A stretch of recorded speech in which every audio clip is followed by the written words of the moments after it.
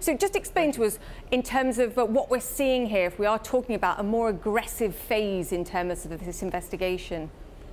We are, as members of Congress return to Washington today, we're seeing we're expecting an acceleration of witness testimonies, perhaps subpoenas, perhaps interviews behind closed doors, not just from Special Counsel Robert Mueller's investigation, but the 3 congressional committees that are also conducting their own investigations.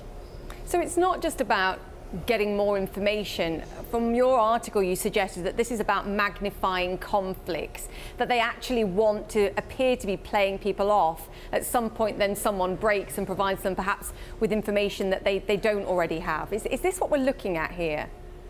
That's certainly some of the perceived strategy, and who will break and who fears who will break, and is part of the game. But also, as part of that is some of the confusion over agreements between one legal team with one committee and then another committee's efforts to get that same information, and whether that previous agreement would allow that. So it's kind of a Rubik's Cube when you have this many ongoing investigations talking to some of the same people. We suggested there that we may see a return of James Comey as well to testify on Capitol Hill. What more can you tell us there?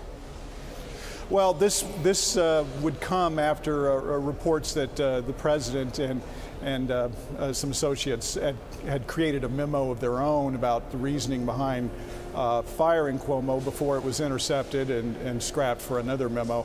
So perhaps some more insight on the discussions between the former FBI director and the president himself, or other aspects of that firing.